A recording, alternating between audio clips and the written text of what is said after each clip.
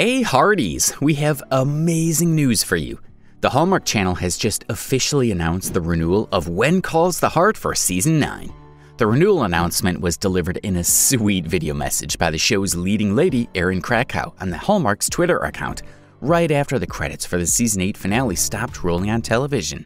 Hey Hearties! I've got some big news. Now, I'm just as sad as you are that this season of When Calls the Heart is over, but we'll be returning next year for another all-new season, Season 9. So what's next for Elizabeth and the rest of Hope Valley? We've got so many great new stories to share, and I can't wait for you to find out. The renewal of When Calls the Heart was very much expected. 8 seasons in, the romantic drama series continues to be a ratings hit for Hallmark.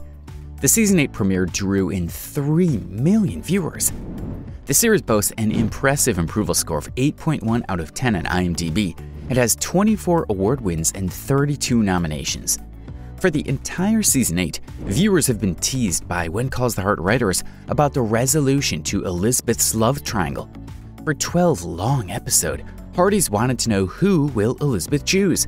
Finally, in the season finale, Elizabeth discovered that her heart wanted Lucas, as the two lovebirds confessed their feelings to each other and sealed it with that romantic kiss on the bridge.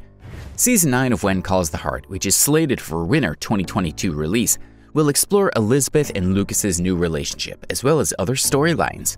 Meanwhile, watch our great video about When Calls the Heart actors' real-life relationships and personal lives. We'll link it here and in the comments below. Guys, share with us in the comments if you think Elizabeth made the right choice with Lucas. And thanks for your likes and subscriptions. It means a lot to us.